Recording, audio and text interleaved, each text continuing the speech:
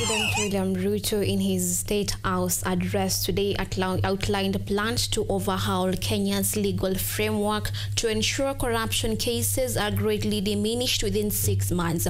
These new measures, with reforms to protect whistleblowers and enhance transparency in public procurements, aims to restore trust in governance for Kenyans who have been intensely criticizing his leadership.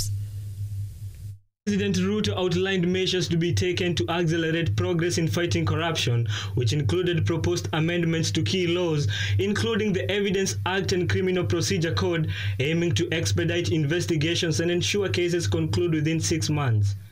Ruto also listed changes to the Witness Protection Act, seeking to enhance safety for whistleblowers and facilitate easier reporting of corruption and criminal activities. I will be proposing amendments to the Evidence Act and the Criminal Procedure Code, among other necessary legislative amendments to all statutes relating to corruption, to expedite investigations and prosecution of corruption and economic crimes cases, and provide for their conclusion within 6 months.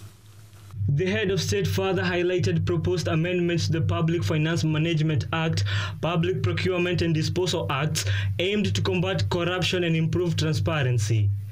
The initiative promises a digital infrastructure for real-time visibility, from contract advertisement to payment details, ensuring accountability in public spending.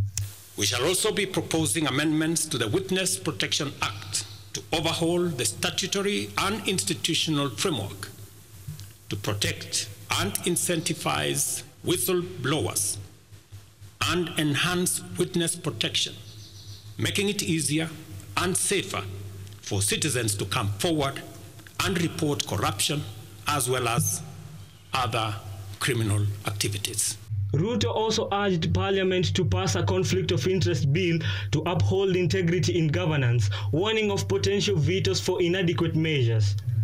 Addressing concerns over tax expenditure, he plans reforms to ensure transparency in the allocation of 400 billion Kenya shillings annually, aiming to redirect savings to productive sectors. The government will also work with Parliament to tighten legislation to reduce and eliminate imports of goods and products already manufactured in Kenya, so as to promote our value addition, our manufacturing and industrialization program in our quest to create more jobs, create more opportunities, and create wealth. Ruto's move comes at a time when the general public continues to amplify their voice, insisting on the importance of transparency and good leadership. Victor Washira, KUTV.